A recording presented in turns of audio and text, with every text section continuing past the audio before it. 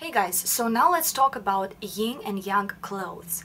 What do we mean by that? When we go deeper into that subject, we can see the lines better and we can understand the recommendations for the body types better just by looking at the piece of clothes. So what is yin and yang? First of all, yin is female energy and we can see that in a world everywhere. Rounded, delicate, small, wide, feminine. And then we have yang energy, male energy.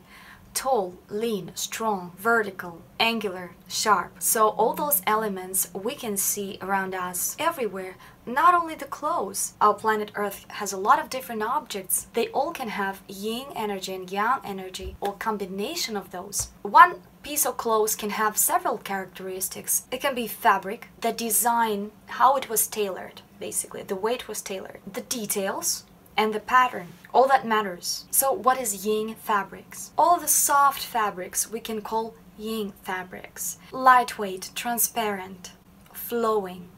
And on contrary, there can be yang fabrics. Fabrics that are stiff, they keep its shape, that are very precise, very strong looking.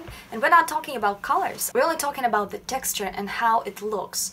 You know, the yang pieces always look heavier and stronger and sharper. And the yin pieces, they look transparent, very lightweight. So weight is a very important thing. In terms of a silhouette, the silhouette can be yin and yang. Yin piece of clothes would be short, relaxed, soft, right? It can have some ruffles, it can have some draping. Those elements stand for yin, lace, lightweight things, cropped things, not very stiffly tailored. So basically relaxed, right? Relaxed shoulders, something that is going along with the body, rounded collars, different bows and stuff. So when we talk about yang clothes, it's normally stiffly tailored. Yang clothes would probably be long vertical line, stands for yang also. If it's a dress and it's very well tailored and it's pretty long, so it's a very yang dress. Crisply tailored, sharply tailored, sharp shoulders, something that keeps its shape when it's hanging on a hanger. No ruffles, man-tailored jackets. So the trim, the details, can also be yin and yang. For example, the collar that is rounded, the collar that is hanging, draping down here, the horizontal collars, maybe gathers here, or gathers here in the bottom, or waist emphasis. That is all stands for yin. Yang clothes trim would be something stiff, precise, maybe very sharp collar, or V-shaped collar, precise and contrasted wrists. Let's say, maybe some leather pieces inserted in the piece, or the whole piece is connected with triangles, rectangles, squares, something sharp and precise. Patterns can also be yin and yang. More gentle patterns like flowers, something soft, circles, watercoloring, that all stands for yin patterns. Yang patterns are stronger. They are normally geometric, sharp, triangles, rectangles, squares, stripes. Stripes is a yang thing. It can be vertical or it can be horizontal. But there is so much clothes nowadays in the shops, and there's so much mixture of those elements. Sometimes you can't even say if the piece of clothes is yin or yang. Some sharp patterns, triangles or rectangles, it's yang part of it. But the shape is very relaxed. It doesn't have stiff shoulders.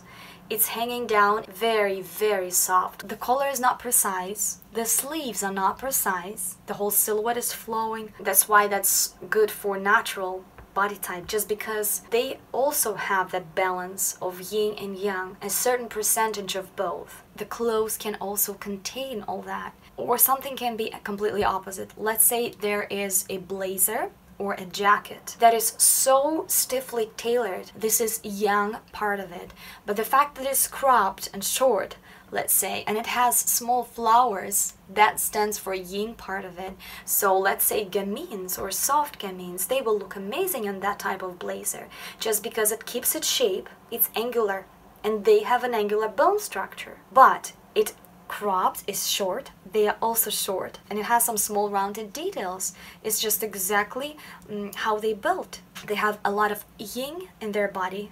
They can have some puffiness. They will look pretty cool in that jacket, even better than, let's say, the jacket would be 100% yin.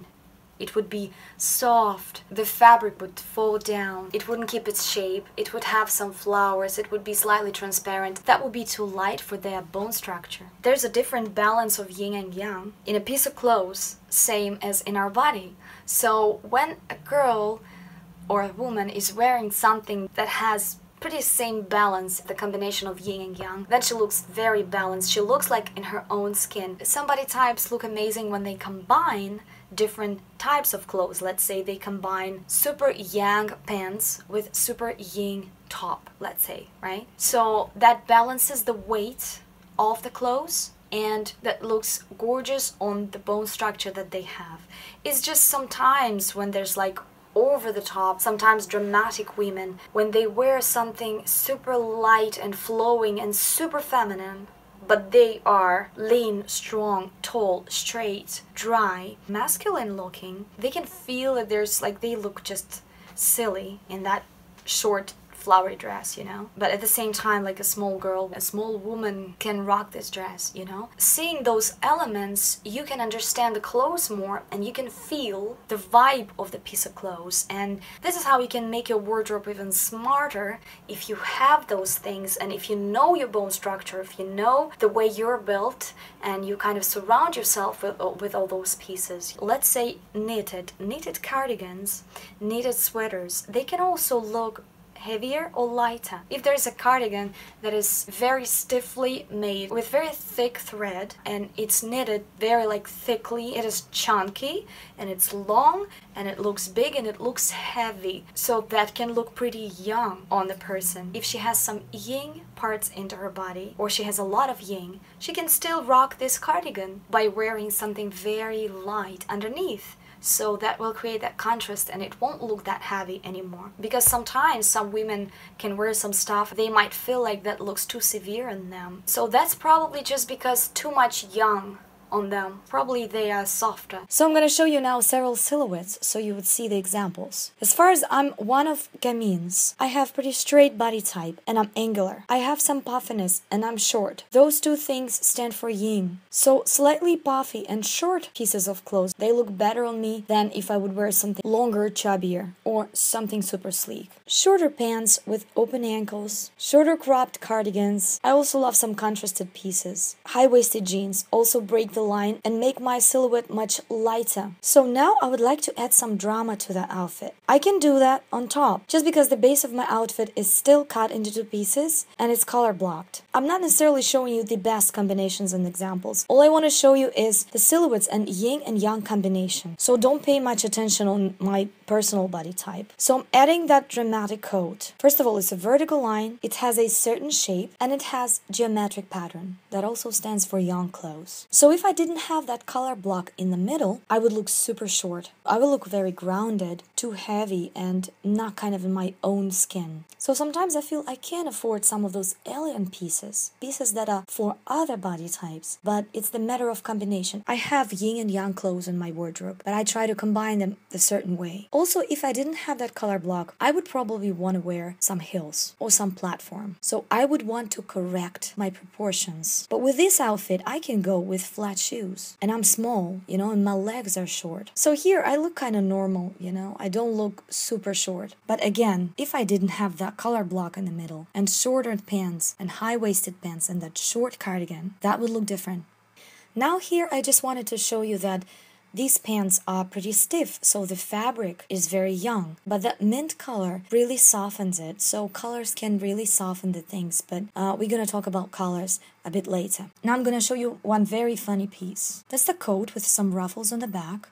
So you probably think that this coat is several sizes bigger than me. No, it's XS. So as you can see, the pattern of it is small black and white squares. So squares and contrast stands for yang, but the fact that this is very small, that stands for yin. So in this particular piece, yin and yang combine unpredictably. As far as that's long and bulky, that also stands for yang energy. But it has a belt. So when we have waist emphasis, it starts having huge gathers at my chest area and in my hips area. I kind of become that big hourglass. That stands for yin. Also, as you can see, it has some big ruffles on the back. So those details also stand for yin. So that coat is definitely not for me. If it was narrower, probably I would be able to wear that. Again, with some color blocks, or I would edit some platform shoes. Probably I would look okay, but the impression that I get from that particular coat is that it's for soft, dramatic women. Soft, dramatic women are tall. They have that bone structure of the dramatic. So they look amazing in those vertical lines and strong silhouettes. I also think that naturals and flamboyant naturals would look amazing on that. So this is how that looks on a taller girl. Thank you so much, guys. Bye-bye.